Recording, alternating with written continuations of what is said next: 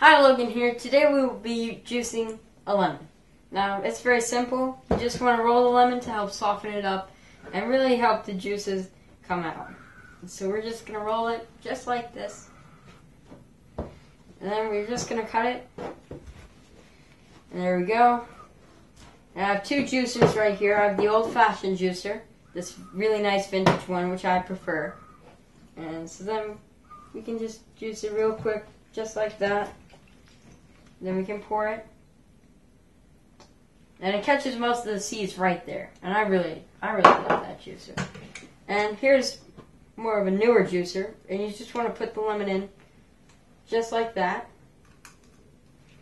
And then you just kind of hold down and squeeze it out like that.